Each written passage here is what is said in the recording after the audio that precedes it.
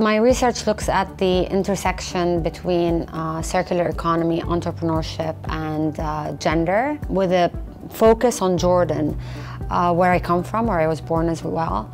And so it aims to integrate circular economy principles into existing entrepreneurial ecosystems and training, and providing the opportunity for female entrepreneurs to actually engage in that kind of training and start businesses that are sustainable.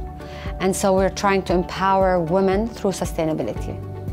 One thing that the research would actually aim to accomplish, establishing partnerships, forging partnerships within Jordan and among organizations that work there, and also getting the best of the knowledge from RIT, because I know RIT has actually worked with entrepreneurship before, and they have a long experience with that. So there's a merit to actually transferring that knowledge to Jordan.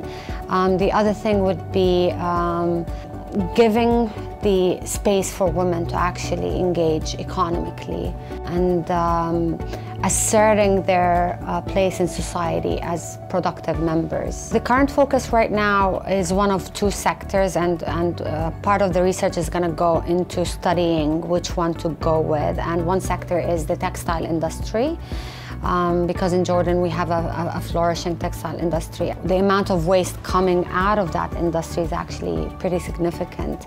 And so there is a huge potential for something to happen there, where women are engaged in projects that use that waste instead of it being sent to landfills in Jordan, which is the current case. The other sector is the e-waste, electronic waste.